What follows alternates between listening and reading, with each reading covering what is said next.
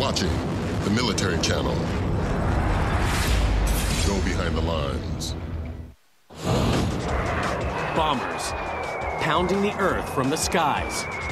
They can take out tanks, blitz bunkers, annihilate armies, and flatten cities. Spearheading assaults and covering retreats, airstrikes have become the ultimate application of firepower. This is war. This is total war.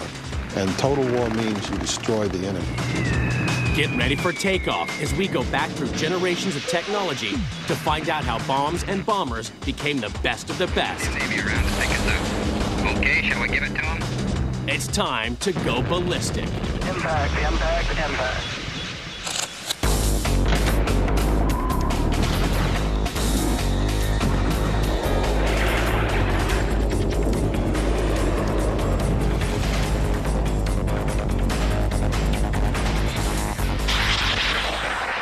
The small-diameter bomb is the hardest and smartest bomb in the world. Right through the target. The SDB combines the latest in precision guidance technology with awesome kinetic and explosive energy. No one is safe, nowhere is safe. And if that little target's a tank, bang, you lose the tank. The mainstay of the Air Force arsenal, the small-diameter bomb is compact enough to be carried in huge numbers and destructive enough to kill the hardest targets. It really is the bomb. Now, weaponology will unlock its family tree, going back through generations of technology to reveal how heavy bombers, stealth science, and precision guidance have come together to ensure that the most advanced bomb on the planet always gets its man.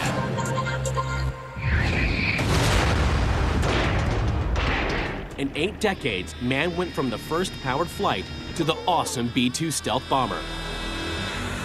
From wood and wire airframes to the most deadly weapon on the modern battlefield, all in a single lifetime. Almost from the minute that the airplane was built, people conceptualized dropping bombs from it. It was World War I that gave the bomber clearance for takeoff. Military strategists were desperate to break the bloody stalemate of trench warfare. So they took to the air. There was a desperate desire to find a way around the dominance of the defensive.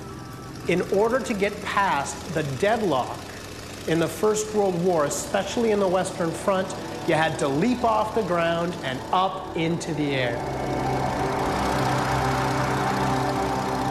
These specialized bombing aircraft capable of carrying a reasonable payload, say several hundred pounds of bombs, that really only emerges in the First World War. And it emerges largely because of the work of an individual whose name we associate primarily with helicopters, Igor Sikorsky. And he developed a whole family of bombers called the Ilya Muromets, which flew during the First World War. The work of Sikorsky and the Russians was picked up by the British. The Handley Page Company fathered the highly successful Model O family in 1915. The First World War bomber was not exactly devastating. Later models could carry barely 15 lightweight 100-pound bombs. And top speed was a wheezing, panting 90 miles an hour. The bombs were small because the performance of the aircraft was limited, and bombs added to the weight of the aircraft. In reality, the strategic bombing was more of a nuisance and an aggravation than had any real impact on the military outcome of the war. But it was the beginning of the notion that you could carry the war to the enemy. The Germans had a different idea: Zeppelins.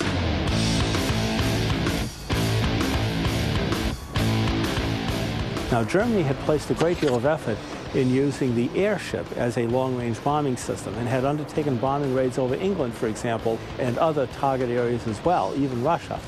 But the airship was a highly vulnerable weapon. Zeppelins were full of tens of thousands of cubic meters of hydrogen. This could be a problem. And a Zeppelin is a really efficient way to move a heavy load in the air, unless somebody's shooting at you. Or you catch fire.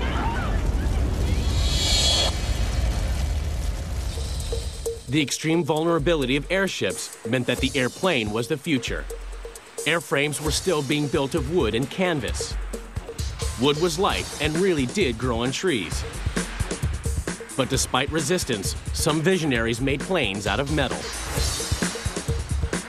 People have said it's counterintuitive, that if you take a look at kites and you take a look at light flying materials, balsa wood, things like that, wood is so much lighter, metal is so much heavier.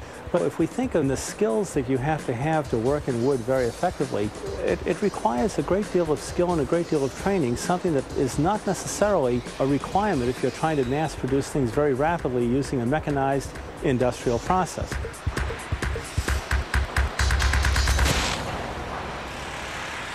By the outbreak of World War II, bombers were multi-engined metal beasts. They had banks of powerful engines to generate enough power to lift 50 tons of steel into the air. Our main door's open. 6 degrees, right on. The future of bomber design was set. From World War II heavies to the B-2 stealth bomber, metal was the way forward. But in 1942, the de Havilland Company turned back the clock and developed a wooden bomber that was the fastest plane in the world, the Mosquito.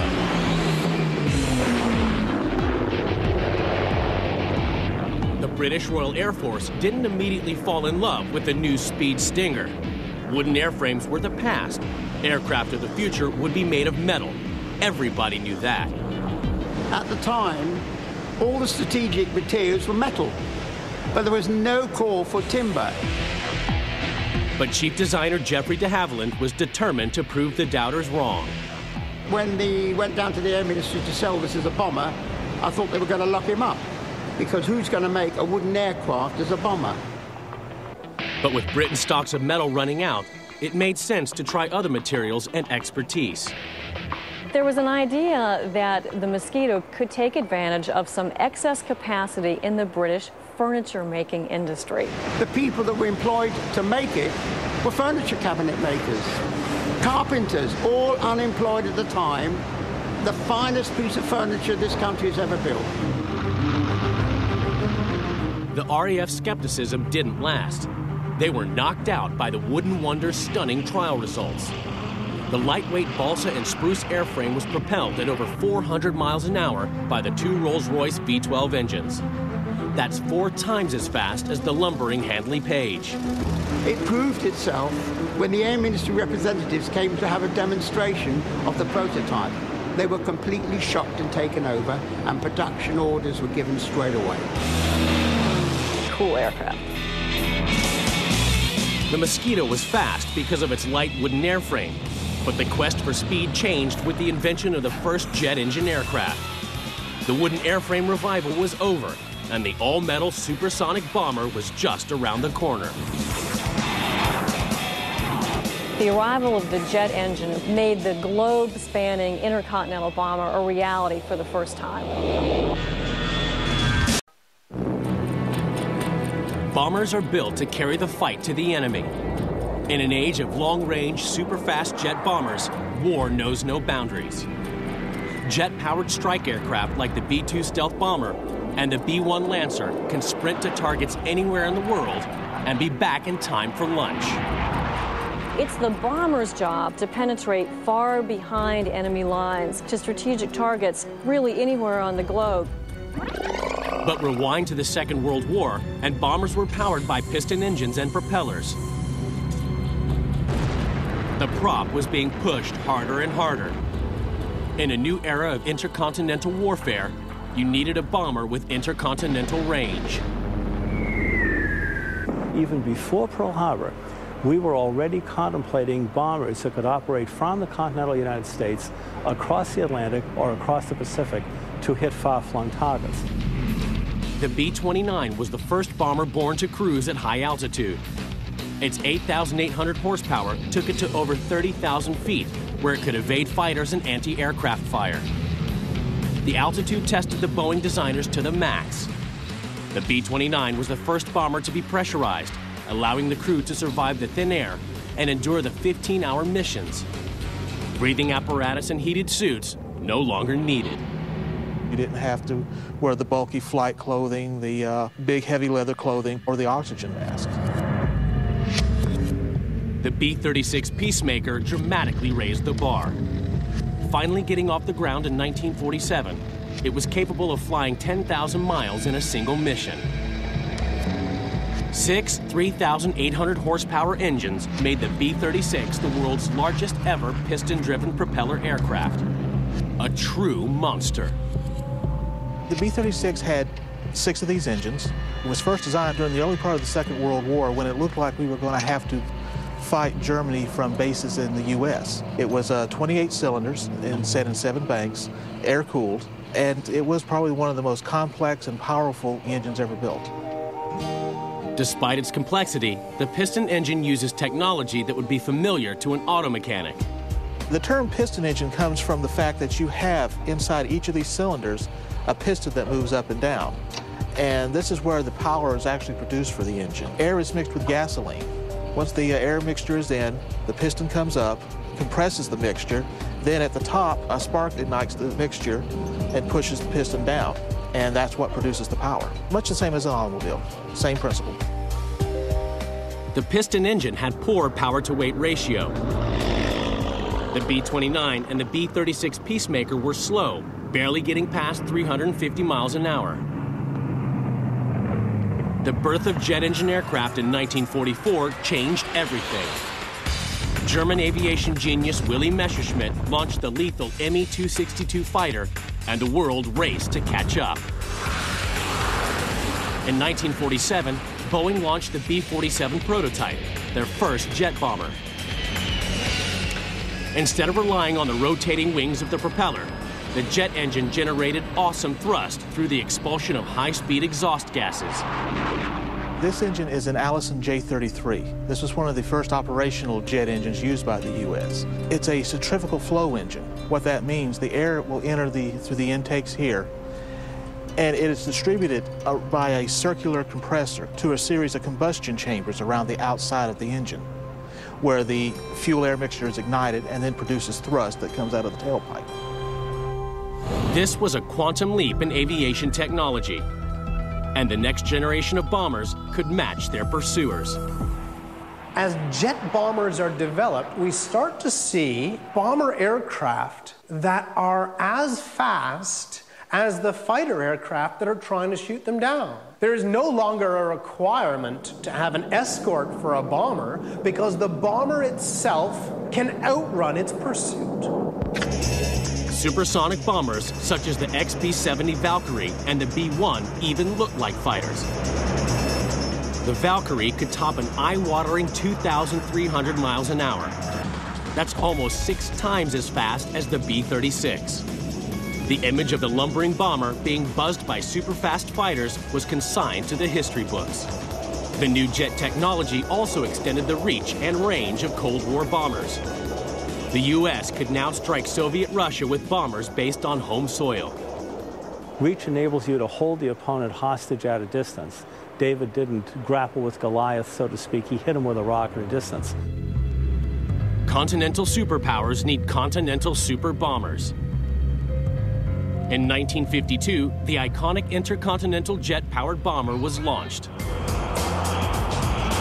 The B-52's 8 engines carry 70,000 pounds of bombs on 8,000-mile missions at nearly 250 miles an hour faster than the lumbering B-36.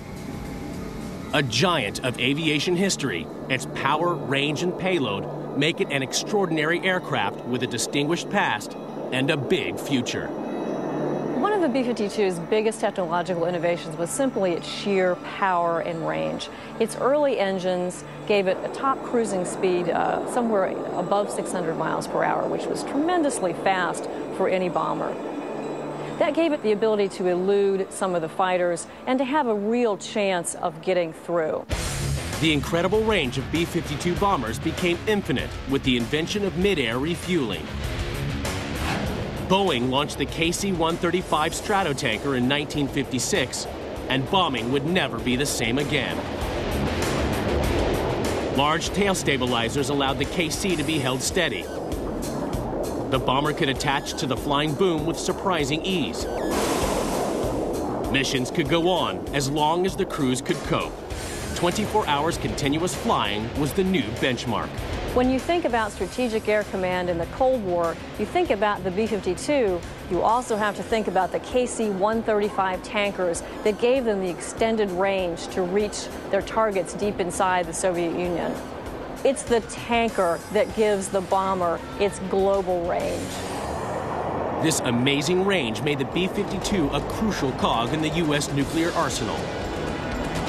In an operation codenamed Chrome Dome, a dozen B-52s based in Greenland were on permanent 24-hour alert.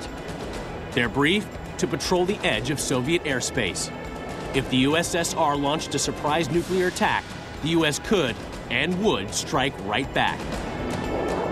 For many years, Chrome Dome aircraft are flying up into the sky 24 hours a day, 7 days a week, prepared to fight World War III, independent of those poor guys on the ground who have already been turned into radioactive glass.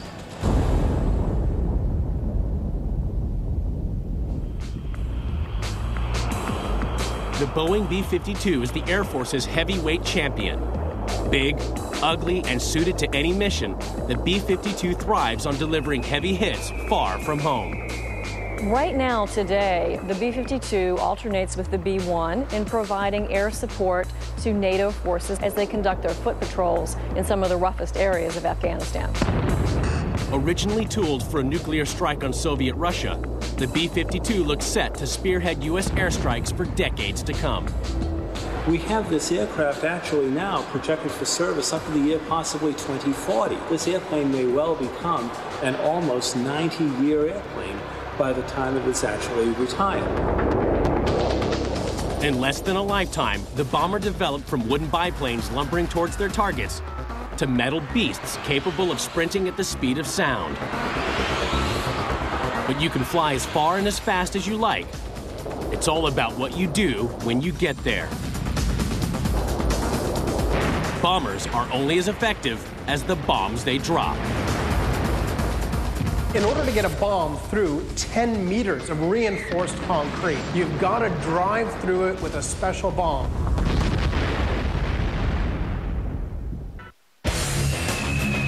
Since their birth, bombers have been designed for one single purpose: getting bombs to their target. And 21st century bombers pack bunker busters that can seek out targets deep underground. But bombs weren't always so sophisticated. In the Second World War, the Allies simply pounded the Axis powers with 3.5 million tons of conventional bombs primed to detonate on impact. Well, when World War II broke out, the typical bombs is like you see here, anywhere from 100 to 1,000 pounds. The bomb is a free fall. It was literally just dropped from the aircraft. The impact fuse caused the bomb to explode when it actually hit the target.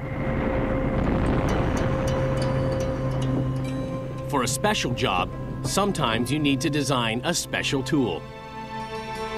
The British dam busters raid of 1942 targeted the giant Ruhr industrial heartland in western Germany.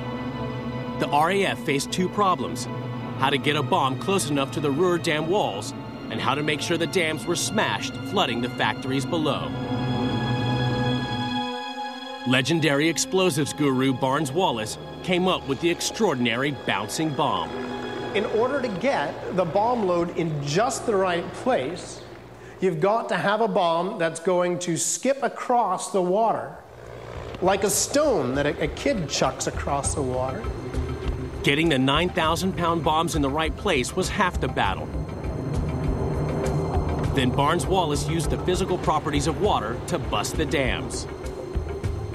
The shock waves created by the dam-busting bomb exploding in air would quickly dissipate. But the molecular structure of water means it cannot be compressed. The shock waves are transmitted to the dam wall. Explosives expert Sidney Alford will show that if a bomb explodes in midair next to an empty dam, the wall will not be breached. Let's see what that does to the brick.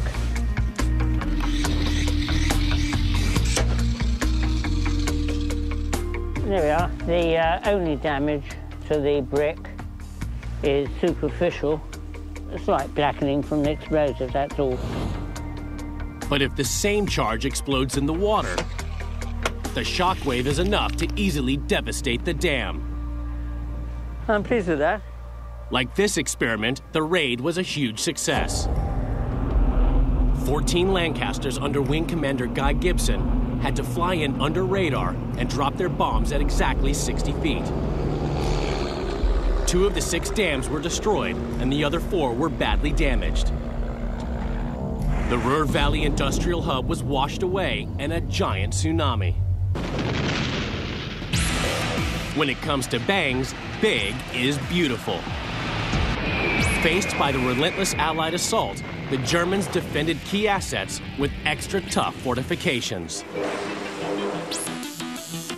As Germany retreated into the heartland of the Third Reich, all of their installations, all of their major production facilities, their headquarters moved underground. Ordinary bombs, ordinary high explosive bombs were not going to be sufficient. Legendary bomb designer Barnes Wallis spawned 2 new super bombs. Tallboy weighed in at a mammoth 5 tons, and his big brother, the Grand Slam, at an unbelievable 10 tons. The biggest bomb that the Lancaster carried was the Grand Slam, a 22,000-pound bomb. They carried just one bomb, and the bomb bays had to be adjusted. That was the largest bomb. The Grand Slam was so humongous, engineers at Avro had to remove the doors completely. You'd see the bombs fall in, and they seemed to fall very slowly, and then flash. They would be able to go most of the way through the concrete and burst there. In the first Gulf War, the liberators also discovered Iraqi forces dug in under tons of concrete and sand. Weaponologists wanted to attack the bunkers with fighter bombers, quick and slick enough to elude Iraqi air defenses. They needed to design bunker busters at the other end of the scale from Grand Slam. In mid-January of 1991, the Air Armament Center received a request to develop a deep penetrating bomb designed specifically to hit these deeply buried bunkers. And so in a 6-week period, we took the concept, developed, and operationally deployed what we called the bunker buster. A different approach was needed to design a small but penetrative bomb. So they modified an artillery piece. The 650-pound high-explosive charge was fired into the bunker. The bunker buster works like a giant nail gun. The explosive casing was taken from an 8-inch U.S. Army howitzer. The barrel was drilled out and filled with explosive, and then a hardened nose cone was put on the front of it so it would penetrate so many yards of earth, and then the hardened concrete bunker. The streamlined shape of the new breed of bunker busters makes sure the bombs penetrate at the right angle and depth. They can then fire their charge in the right direction, straight down. The GBU-28 was capable of penetrating a staggering 100 feet of earth or 20 feet of solid concrete. Short, fat conventional bombs, on the other hand, are built to explode on impact. 3, 2, 1. That bomb was designed not to penetrate, and penetrate it hasn't. But thinner, heavier bunker busters, such as this small diameter bomb, are designed to bury themselves before exploding. Small diameter, high density. That's designed for the greatest penetration, and there you have it. By far, a deeper penetration than the others. The smaller surface area, combined with great density, gives them the kinetic energy for even greater penetration of even deeper targets.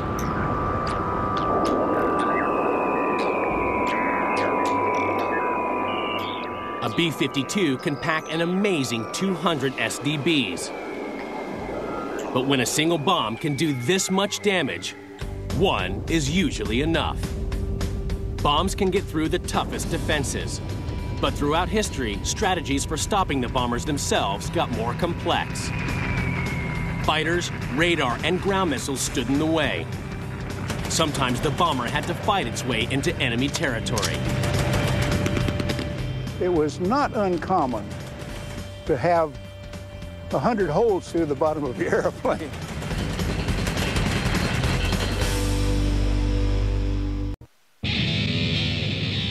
Bombers are battle winners. Left unchallenged, they can destroy men, machines, and morale. The carnage they cause makes them a prime target for enemy forces, anti-aircraft guns, missiles, enemy fighters. Being in a bomber is no easy ride. Faced by this kind of danger, there are two choices: flight or fight.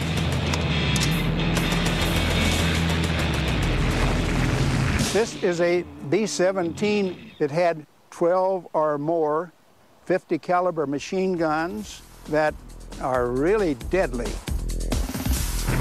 The big breakthrough was the marriage of heavy machine guns with rotating gun positions. The first 360-degree turrets were developed in 1933. 50 cal machine guns are the most lethal on the planet. A B-17 carried 9,000 rounds, and a direct hit will pierce almost anything, including the engine block of a Messerschmitt fighter. A new breed of heavily armed bomber was born. Beasts of the air like the B-24 Liberator, the British Avro Lancaster, and the classic B-17. B-17G had 13 50 caliber machine guns on it. This forward one we call the chin turret is actually run by the bombardier. This would be his sight here, which is coupled into the turret, so whichever way you turn the turret, up, down, left, or right, the sight's gonna follow you. You also have your two cheek guns. You get your left one here, and then your right one's over here. So this is actually what's protecting the front of the ship. We have two waist gunners. You can actually turn them however you need to go in order to shoot the fighter. You just gotta be careful you don't shoot your wing off, because they flew such a tight formation. Sometimes you'd have one of your airplanes right next to you, and just in the heat of battle, you know, you'd zip a couple bullets across to them. So you gotta pay attention to what they were doing. The most technologically advanced of all the gun positions was the ball turret. And this is how he's sitting. So you got the stirrups and hand control, and like I said, head's looking right through the sight there. Built by the Sperry Corporation of Arizona, the complex combination of electrics and hydraulics defended the vulnerable underbelly of the B-24 and B-17. But the most frightening and exposed position on heavy bombers like the B-17 and Lancaster was the tail gun. Not much protection back here. He had one piece of armor that was in front of him, and that was it. So this was one of the first positions they try to take out, because once they do that, they've got open range on the entire backside of the airplane. Exposed to enemy fighters and the elements. Tail gunners were hanging it out. Well, I was what they called tail end Charlie, which was a rear gunner, and my role was to protect the rear of the aircraft. Even though you had an oxygen mask on, your exhaling would create icicles to form down below your chin, which you had to break off from time to time to enable you to use your intercom. There was twice as many rear gunners lost during the Second World War than any other position on the aeroplane, because they were so vulnerable. The life expectancy of a rear gunner was only 4 trips, four ops, and that was it.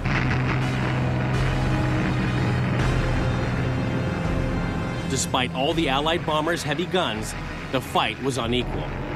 German Messerschmitt fighters usually came out on top.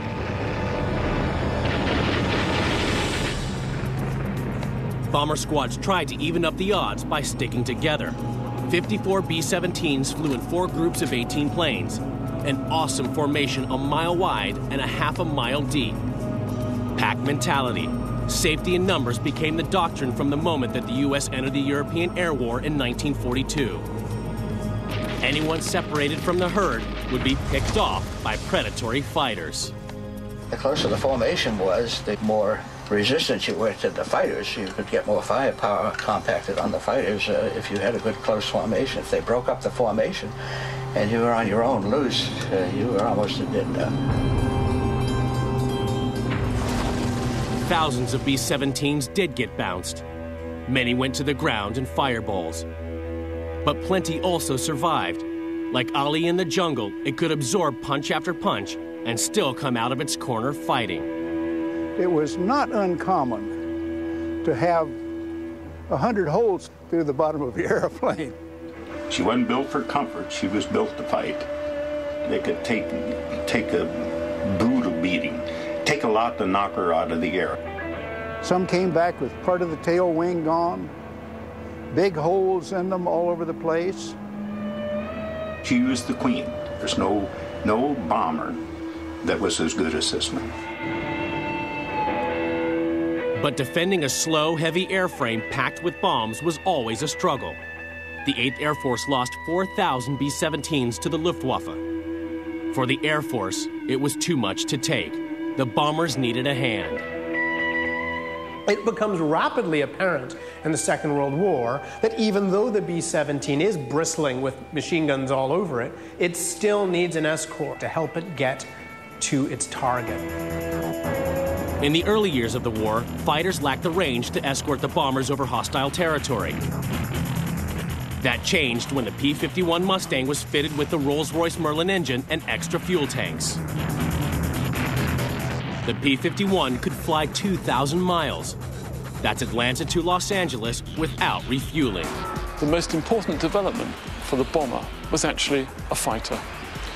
The B-17s and B-24s could be escorted all the way to their targets in eastern Germany by one single-engine fighter type, the P-51 Mustang. The long-range fighters, particularly the P-51 Mustang, could tangle with the German fighter pilots and keep them away from the bomber formations. When the Mustang came along and everything, we were able to have that tiny little friend, escort us all the way. She could fly clear into Berlin, clear into Dresden. We called them little buddies, and you give them guys anything they wanted. The Mustang was seen as a war winner, and escorted bombers spelled the end for Germany. But in the 1950s, bombers faced a new and far deadlier threat to their existence: the marriage of radar and ground missiles. Weaponologists had to come up with something fast, something that would make airframes invisible. The race for stealth was on. Stealth was developed as a way to win the radar game once and for all. In the Second World War, the Mosquito flew under radar. But pilots also noticed that its aerodynamic shape deflected radar returns. The Mosquito had stealth capabilities. After the war, the Lockheed Elite Skunk Works designers, headed by the legendary Kelly Johnson, started to build on this effect. Stealth works in two ways. First, with radar-absorbing materials, and second, and most important, with the design of an aircraft that sends radar beams off in the wrong direction instead of returning them to the receiver. The first stealth prototype, Have Blue, was built in 1977. It was followed in 1983 by the first operational combat aircraft, the F-117. The project cost billions of dollars, but if it worked, the American Air Force would be able to breach Soviet airspace without detection. Soviet air defenses were very good. Soviet radars were good, Soviet missiles were good, and they were capable of hitting aircraft at a very high altitude. The way to get past all of that was with stealth. Stealth is designed to make radar returns inaccurate. A stealth aircraft will give you a radar return like a hummingbird or like a bee or something even smaller. In 1989, news of a new generation of stealth aircraft was steadily leaked to the world. The B-2 Bomber, an awesome plane with an equally awesome $2 billion price tag. As of today, there are no effective countermeasures that take away the value of stealth. With stealth, a single unarmed bomber will always get through undetected. The Air Force no longer needs waves of bombers bristling with guns. But it doesn't mean a thing unless you get your bombs dead on target. That's why in the 20th century, weaponologists threw their money, their weight, and their brains into accurate targeting. Perhaps the most significant technological advance in the bomber aircraft has been the accuracy, the precision of the weapons. A B-2 stealth bomber will always get through. Loaded with bunker-busting small-diameter bombs, no target is safe. And the latest in laser guidance and GPS delivers surgical strikes. But precision bombing developed from humble roots. Most World War I bombing was done by hand. Most of the bombs dropped in the First World War were not aimed. As the pilot approached the target, he took a guess, dropped it over the side. Most of them missed their targets.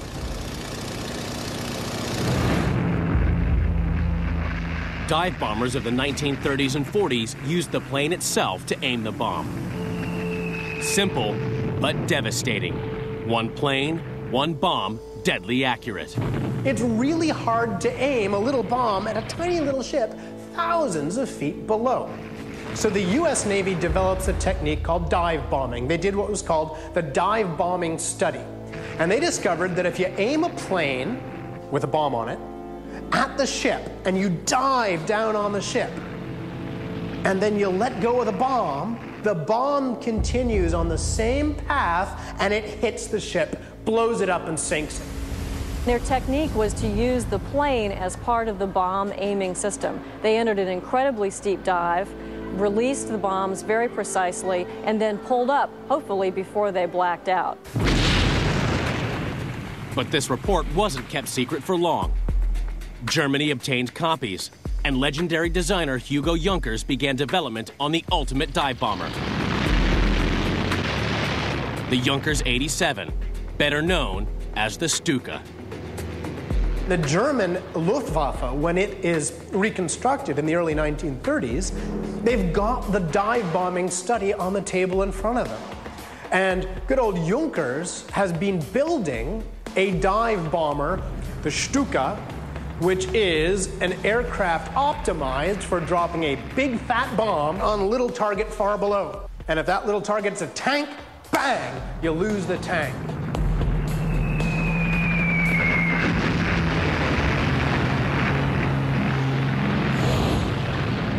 The dive bomber had an impact far beyond the physical damage that it could inflict. It truly was a terror weapon. Even the sound of its approach was capable of striking fear into the hearts of the enemy. The Germans built upon this with the Stuka by fitting it with sirens so that during the dive, the already distinctive noise of the aircraft as it approached the Earth was enhanced by this shrieking wail. It was quite clearly effective as a psychological tool.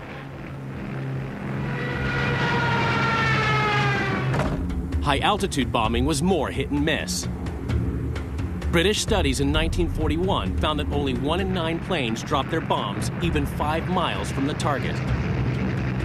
So the RAF bombed entire cities by night. But the U.S. Army Air Force developed precision aiming for the bombing of specific military and industrial targets. For this, they needed a tool with which to find their targets. Carl Norden's bomb sight was designed to be that tool. Carl Norden was a Dutchman who, in the early 20th century, starts to work in the United States. And what Norden builds is a computer made with wheels and gears and moving parts, an analog computer. This is the Norden bomb sight. This was the standard high-altitude precision bomb sight used by the U.S. during the Second World War. Some of the factors he could compute was the aircraft's speed, its altitude, the wind speed, and the wind direction. The claims made about the accuracy of the Norden bomb sight remain controversial. The initial claim for the Norden bomb sight was that it could hit a pickle barrel from 20,000 feet. The reality was it could probably place its bomb within a 100-foot circle from 20,000 feet. That was still pretty good.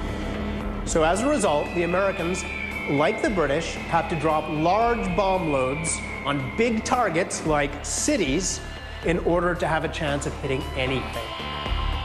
But at the time, the Norden was seen as a war-winning weapon.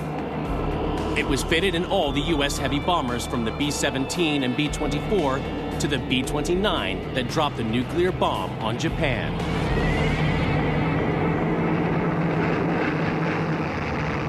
The Norden bomb sight wasn't the only way that the Air Force tried to guide their bombs onto their target. Project Aphrodite was to be the ultimate precision bomber raid. Unmanned B-17s packed with 20,000 pounds of high explosives were flown by remote control into German U-boat pens. Unfortunately, the guidance was just too difficult, so it wasn't possible to make unmanned aerial vehicles out of these World War II bombers. The technology just wasn't there. The Aphrodite project wasn't a success. Joseph P. Kennedy, brother of future President JFK, was killed when his deadly cargo that he was flying was detonated before he had time to bail out. Norden and Aphrodite still hadn't ensured the destruction of critical targets. Studies into the bombing campaign after the war prompted a change in thinking. Massive resources had gone into Allied strategic bombing, but precision targeting had proved ineffective.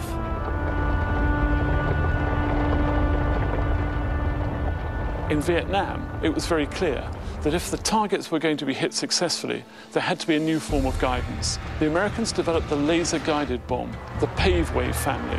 They're still in service today. They're still highly effective. The first Paveway laser-guided bomb mission was a huge success. The Paul Doumer Bridge in North Vietnam was proving a tough nut to crack. B-52 bombers dropped tons of bombs with little success. We sent raid after raid against the bridge, and basically the bridge still stood. We never destroyed the bridge, and we lost numbers of aircraft and air crews to the North Vietnamese anti-aircraft defenses. It was the kind of small target that the Paveway had been designed to hit. F-4 fighter bombers with a single Paveway bomb each had less problems. They sent in 4 aircraft, each armed with a Paveway, dropped 4 bombs, and dropped the bridge.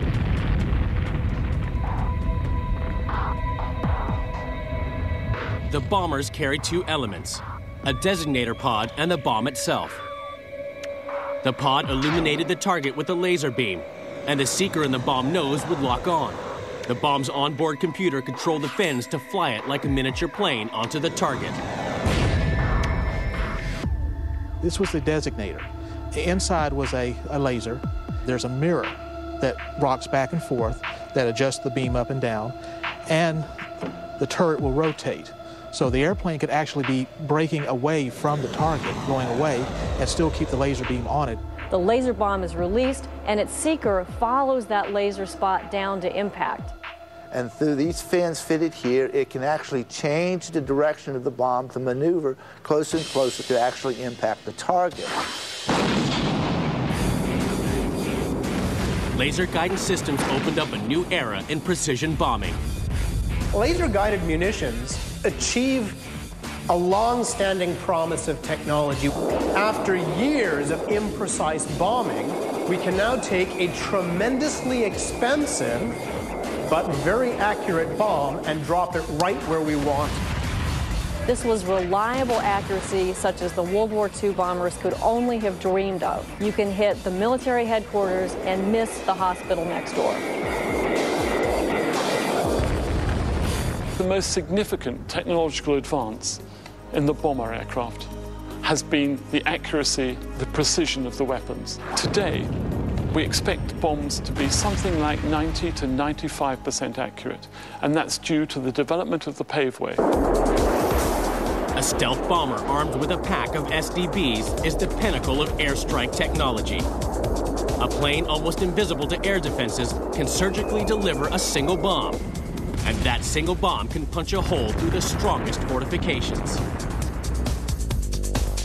Drawn together, the branches on its family tree reflect the SDB's unique genesis, heavy bombers capable of beating the toughest air defenses.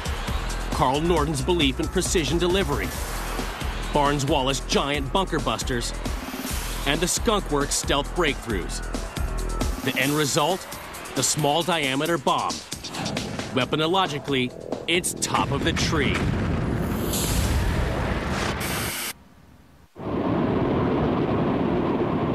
You're watching The military channel. Go behind the lines.